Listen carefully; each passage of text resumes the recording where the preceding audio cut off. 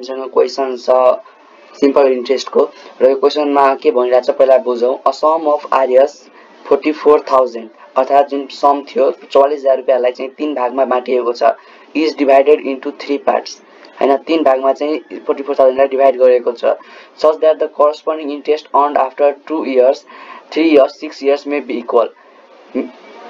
भनेको छ अर्थात त्यसलाई तीन भागमा बाट्यो र तीन भागको चाहिँ एउटा भागको चाहिँ 2 वर्षमा र अर्को भागको चाहिँ 3 वर्षमा र अर्को भागको चाहिँ 6 वर्षमा चाहिँ इन्ट्रेस्ट बराबर आउन गयो र if the rest of simple interest 6% 8% and 6% per annum respectively अर्थात जसको 2 वर्षमा इन्ट्रेस्ट 2 वर्षमा जुन इन्ट्रेस्ट आएको छ त्यो कति छ 6% ले यसरी हेर्ने करस्पोन्डिङ 2 इयर को 6% 3 इयर्स को 8% र 6 इयर्स को 6% per annum respectively what is the largest part of some अर्थात यो तीनटा डिवाइड गरिएको थियो 3 पार्ट्स मा त्यसको लार्जेस्ट सम कुन हो अर्थात त्यो मध्ये लार्जेस्ट कुन हो त जस्तै पहिला यहाँ ठिक लेख्दै छु अब सल्भ गर्दै छु एकदम बेस्ट तरिकाले सल्भ गर्छु है म सोलुसन हामीसँग टोटल सम कति छ आरएस 44000 ठीक छ अब यहाँ म के गरे प्रिन्सिपल हैन स्पेशली टाइम र सिम्पल इन्ट्रेस्ट यसरी लेखे मैले 44000 लाई तीन भागमा चाहिँ के बनेको छ बाट्नको लागि अर्थात प्रिन्सिपललाई म एउटा भागलाई x मान्दिए अर्को भागलाई y मान्दिए र तेस्रो भागलाई z मान्दिए अर्थात x y z प्रिन्सिपल अर्थात अनि यो हाम्रो के हुन जान्छ x + y + z = 44000 डेफिनेटली यो हुन्छ यसलाई तीन भागमा बाटेको छु हैन त्यो प्रिन्सिपललाई हामीले एउटा भागलाई x गर्दै अर्को भागलाई y गरे अर्को भागलाई z यो तीनटा इक्वल चाहिँ छैन है यो तीनटैलाई रेस्पेक्टिभ भागमा बाँडेको छ कति छ त्यो हामीलाई थाहा छैन तर जुन x भाग जुन प्रिन्सिपल थियो त्यसको चाहिँ 2 वर्षमा टाइम चाहिँ 2 इयर्स मा सिम्पल इन्ट्रेस्ट कति हुन सरी सिम्पल इन्ट्रेस्ट एकैछिन यहाँ रेट पनि लेख्नु पर्ने छ यहाँ रेट लेख्दै छु रेट हैन रेट चाहिँ कति छ यसको 2 वर्षमा 6% ले यसको सिम्पल इन्ट्रेस्ट कति हुन गयो भन्दाखेरि सिम्पल इन्ट्रेस्ट यसको सिम्पल इन्ट्रेस्ट हुन गयो I1 मान्दियौ हैन एउटालाई I1 मान्दियौ हामीलाई थाहा छैन अहिले कति छ भन्दाखेरि ठीक छ अब चाहिँ y को चाहिँ 3 वर्षमा भनेछ क्वेशनले 3 इयर्स मा रेट चाहिँ कति छ 8% पर एनम छ सिम्पल इन्ट्रेस्ट कति भयो थाहा छैन I2 मान्दियौ ठीक छ z लाई चाहिँ टाइम कति दिएको छ 6 इयर्स दिएको छ हैन र यसको जुन रेट आउँछ कति त्यो छ 6% र हाम्रो I3 यसको इन्ट्रेस्ट आउन जान्छ मान्दियौ हैन यहाँ के भनेछ divided into 3 parts such that the corresponding interest अर्नहरु चाहिँ इक्वल छ अर्थात I1 = I2 = I3 यहाँ हेर्नु होला क्वेशनमा म अन्डरलाइन गरिरहेको छु यहाँ इन्ट्रेस्ट लेखेको ठाउँमा हेर्नु त interest earn after 2 year 3 year 6 years may be equal भनेको छ अर्थात तिनीहरु इक्वल छ हामी के गर्न सक्छौं एउटा अर्को इक्वेसन मान्न सक्छौं इक्वेसन भन्दा पनि हामीले यसलाई यसरी लेख्न सक्छौं एकैछिन म स्लाइड गरे तल यसलाई माथि राख्छु यसरी हैन अब यहाँ के लेख्छु I1 = I2 = I3 लेख्न पाउँछु ठीक छ अब यहाँ हेरौं और दिउँ र सिम्पल इन्ट्रेस्टको फर्मुला के हुन्छ PTR/100 हैन PTR/100 यस्तो फर्मुला हुन्छ ठीक छ म यो फर्मुलालाई एकैछिन यहाँ साइडमा लेखिदिन्छु ताकि यहाँ डाइरेक्ट म चाहिँ भ्यालु पुट गरिदिन्छु है सिम्पल इन्ट्रेस्ट जुन फर्मुला हुन्छ अथवा सरी भन्नु यो I ले डिनोट गरेको छु I को फर्मुला के हुन्छ PTR/100 हैन अब यो x को केसमा हेरौं त I1 हामीले केलाई डिनोट गरेको छौं यो x वाला केसलाई I1 गरेको छौं त्यसको प्रिन्सिपल कति भयो x भयो हैन अनि टाइम 2 इयर्स भयो र रेट कति भयो 6% I1 को ठाउँमा हामी के लेख्न सक्छौं principal into time into rate upon 100 लेख्न सक्छौं इक्वल्स टु I2 को केसमा के लेख्न सक्छौं प्रिन्सिपल कति छ y कति छ टाइम 3 छ रेट 8 छ upon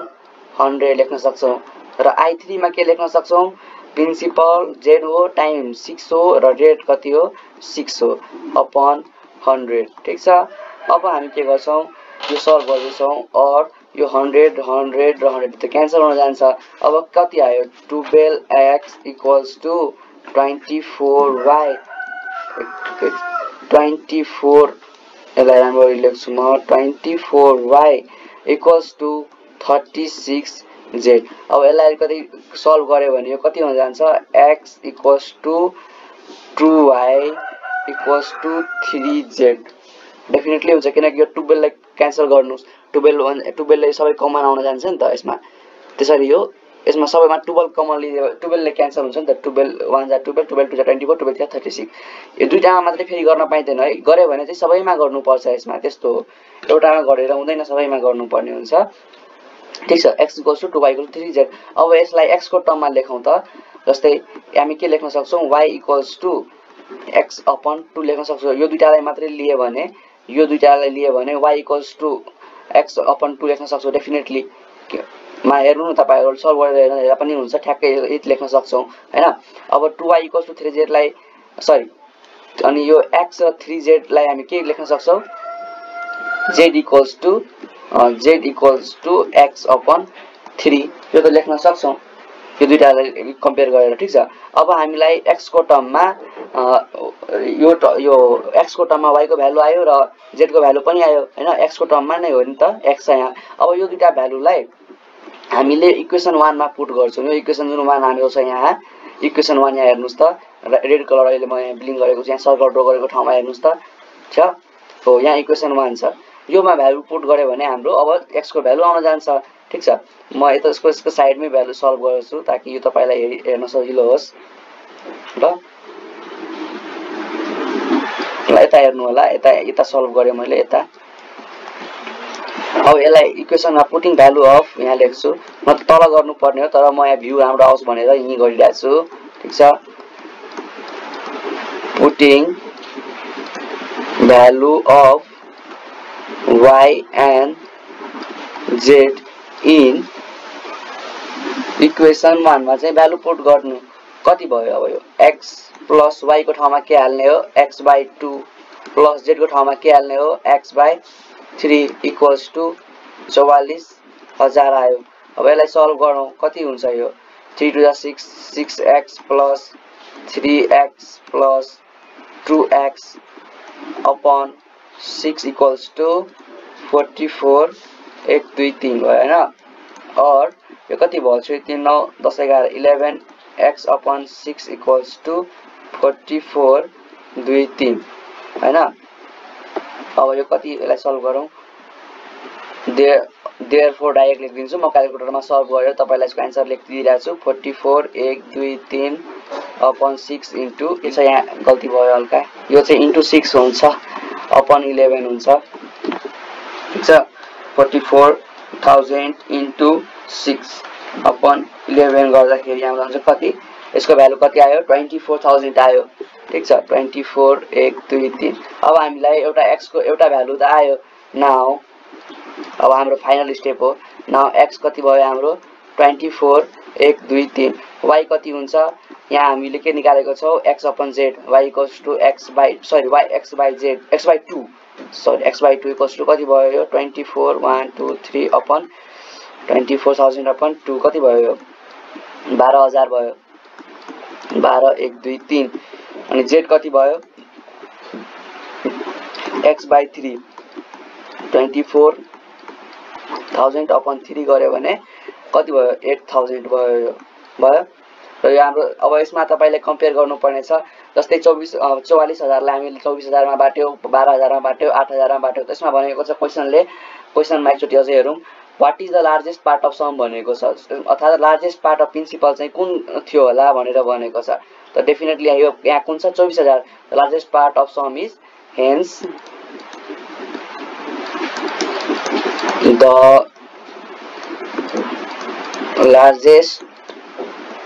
part of sum is Arias 24,000 यसरी हामीले क्वेशनलाई सल्भ गर्न सक्छौं। यो यसमा मेन चाहिँ यो फिगर यो यसरी बनाएको जुन छ नि 44,000 लाई खोजेर यसरी बनाइदिनु भयो भने एकदम क्लियर हुन जान्छ हैन र तपाईलाई सल्भ गर्न पनि सजिलो हुन्छ कपी चेक गर्नलाई पनि एकदम सजिलो हुन्छ। यसमा ठ्याक्कै सेम क्वेशनको प्याटर्न हामीले फलो गर्यो यो फिगर बनायौं र त्यसपछि हामीले यो सेम क्वेशनमा के भनेको छ त्योहरु गर्दै गयौं र यहाँ भनेको छ इन्डेक्स इक्वल अनि लाई इक्वल गर्यौं त्यसैमा हाम्रो x को भ्यालु आयो x लाई हामीले y लाई हामी x को फर्ममा ल्यायौं z लाई x को फर्ममा ल्यायौं र putting the value of y and x गर्यौं हैन ट्याक्कै हाम्रो भ्यालु आयो यसरी नै हामीले यसलाई सल्भ गर्न सक्छौँ। Thank you so much.